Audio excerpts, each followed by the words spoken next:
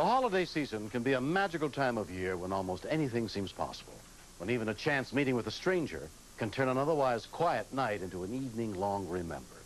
I'm William Shatner.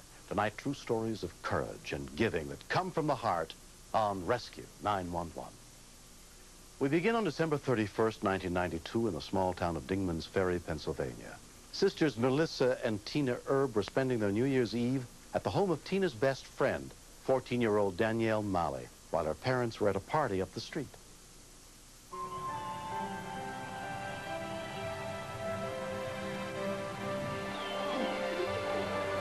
We were sitting watching TV and talking, and we had nothing to do.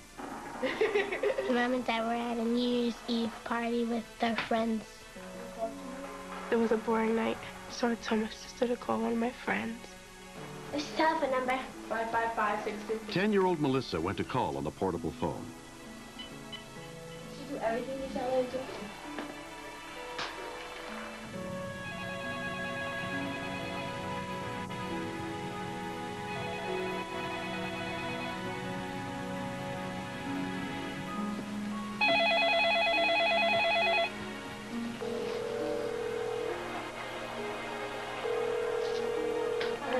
Tamara there?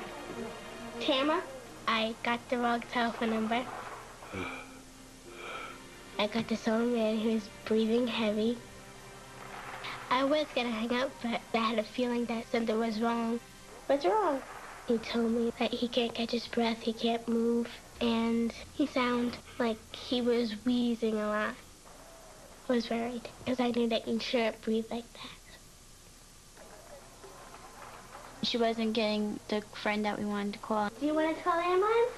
And when she said ambulance, I was like, oh my God, what happened?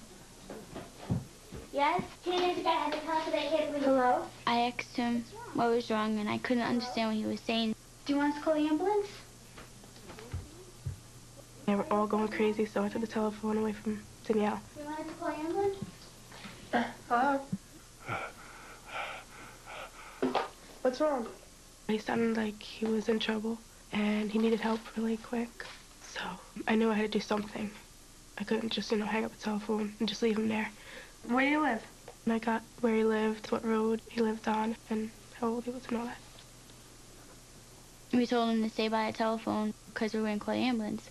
So we hung up with him, and we just all went crazy. We were yelling at each other what to do and everything. The operator. No, not the operator. We went crazy looking for the telephone number. Do you know the card check number? No. Everybody says to get the emergency numbers and put it by your telephone, but I never did because I never thought this would happen. So it's in the back, right? No. Maybe in the front. Yeah, Hi, County Emergency. We were just calling somebody on a telephone, and we got this guy. I don't know what his name is, but he couldn't breathe, and he lives in Birchwood Lakes, and he said to call the ambulance. The girls gave Pike County Dispatcher Donna Post the information they'd gathered. We have to write everything down, the name of the caller, their address, and if they're complicated directions, we have to write them also. So if you have an excited caller, that makes it difficult. And he said the 11th or 12th house on the right, and he said he has his light on, and he's 82 years old, and he couldn't breathe. The 11th or 12th house on the right. 11th or 12th. Mm-hmm. And he has a light on, and he said he couldn't breathe, and he's 82 years old. All right, and he's 82 years old? Yep. He didn't get his name, did you? No, he couldn't breathe. He couldn't talk a lot. Okay, I'll send an ambulance out. Okay, thank you. You're welcome. Bye-bye. Bye. She was a little excited, which is understandable, but she gave me the information I needed regardless. So it was very good. It enabled me to dispatch an ambulance without the name and without the man's phone number. We wanted to call him back. Press redial. We wanted to assure him that the ambulance is on the way and that he was going to be okay.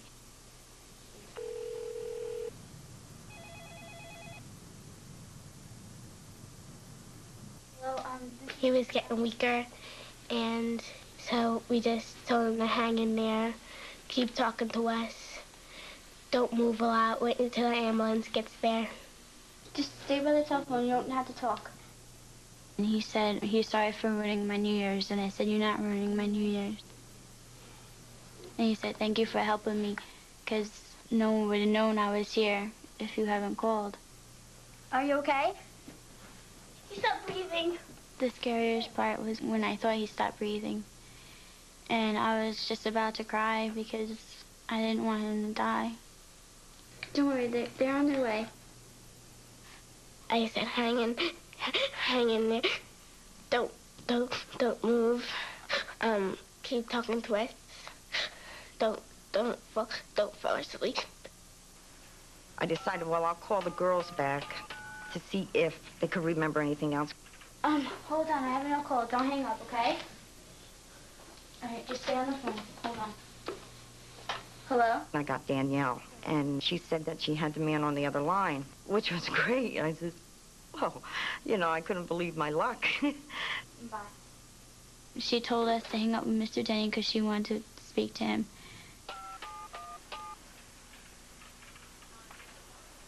Mr. Denny, this is Pike County Communications. He indeed was having a very difficult time breathing. I know this is going to be difficult, but I was worried that maybe he might pass out, so I wanted to try to keep him calm. Okay, are you in pain? It is very frustrating because you want to jump in there and try to help them because you know they're frightened, they're scared. I was just sitting there really nervous and hoping that the ambulance would get there soon. It was very frustrating. I wanted to happen very quickly. Yes, sir. Yes, sir. I know it's difficult. He was getting worse, and I was ready to tell the ambulance that they better expedite. But I didn't have to do that. They were there.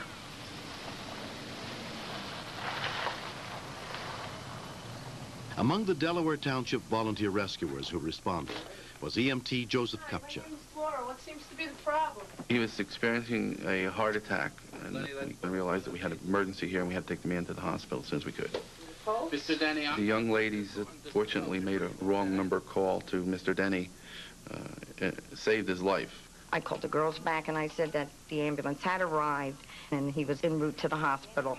And, of course, I thanked them for their help. They were very good.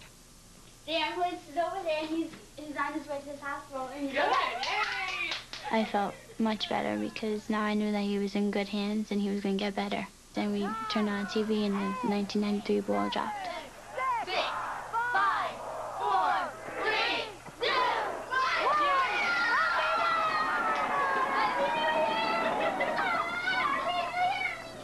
1. It was the best New Year's I ever had.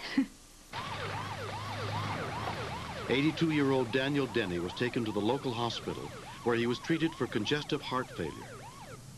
While he was there, doctors also discovered a small malignant tumor, which they successfully removed. Mr. Denny, I have 3 young ladies here who would like to see you.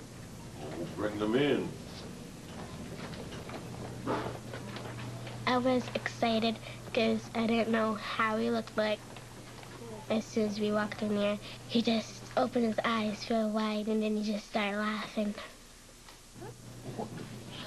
My wife died in '85, and since then it's been pretty lonely. Well, this is indeed a surprise. I've thought that I might pass away and nobody know anything about for 3 or 4 days. Oh, that's beautiful.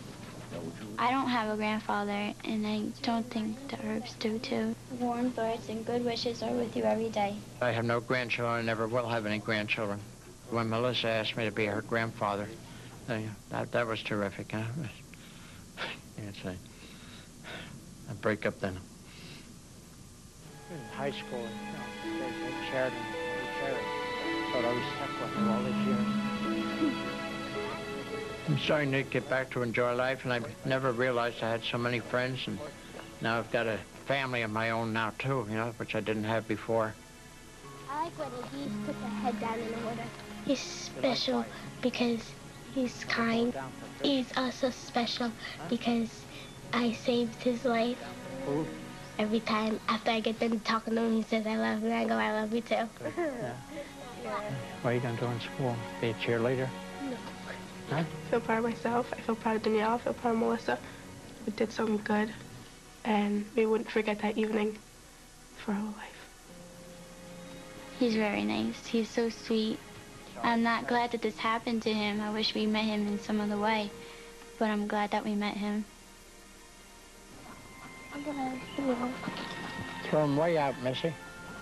I didn't know it then, but I brought it in New Year. with a bang. You might call it a big celebration because there's another lease on life. Never thought it would come to this when you were on the telephone, huh? Who were you trying to call anyhow? You don't remember? Next. I was very afraid because I've heard of accidents like this before, and unfortunately, you usually get there to have a dead body.